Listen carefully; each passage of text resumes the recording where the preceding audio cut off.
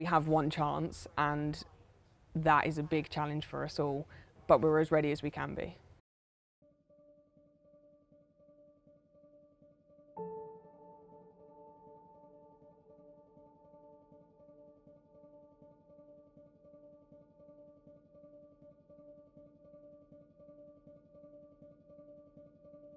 We found out about this on Saturday.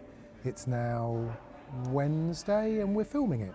Normally, looking at filming activity, we'd ideally be looking at something like 6 to 8 weeks as the shortest turnaround time, and ideally months of preparation for how we rig the cameras, where they're going to go, how we best capture the performance. When the lockdown was announced on Saturday, we mobilised really quickly. We stand here ready to film the performance on Wednesday evening. We are filming it on its opening and closing night and making it available to audiences around the world through the National Theatre's YouTube channel for a limited 24-hour window. I definitely feel much more heartened and able to cope with it in the knowledge that it is being recorded, that it will get to a wider audience. There's 7 hours until an audience will be sat in their seats. Before then, we have to do a short note session, we have to do a blocking rehearsal, we need to capture some introductions for the performance, ready for viewers to see the recording, and at some point we need to eat some food. Normally in the Olivier for the NT Lives, we're here for several days. We rig lots and lots of cables over the roof. We have OB trucks and satellite trucks outside. Don't have that luxury this time.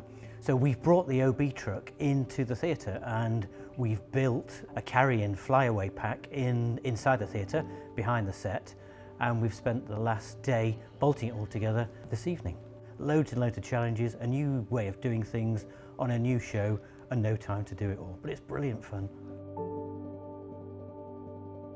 We've made some adjustments to the Olivier auditorium. We've put in temporary on-stage seating and a temporary seating bank to turn this auditorium into an in-the-round format. We have 3 stages of cleaning, which includes fogging and touch point cleaning before audience members enter the auditorium. And it feels like it's always been this way, which is a testament to our teams here at the National who've put this infrastructure in place. Lockdown's been a very weird experience for everybody, and to actually be in an environment, even though we're all got bits of plastic between us and wearing masks, just to see people's faces and have proper conversations with people rather than over telephones or Zooms is wonderful. It makes you realise how much we all miss it.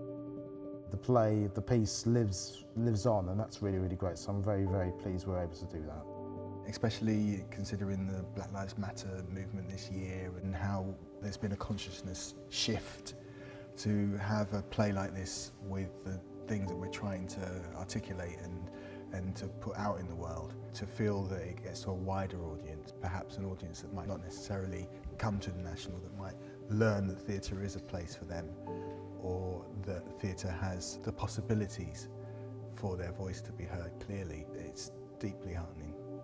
Live theatre is so vital and so important, and anything that we can do to keep it alive and give people a chance to see things has got to be a positive thing. Out of adversity, things happen, don't they? And I think we're all finding our way through trying to find new ways of doing things. This isn't the way anyone would ever have expected to capture a show like this, but it doesn't mean to say that we can't do it and we can't make it work.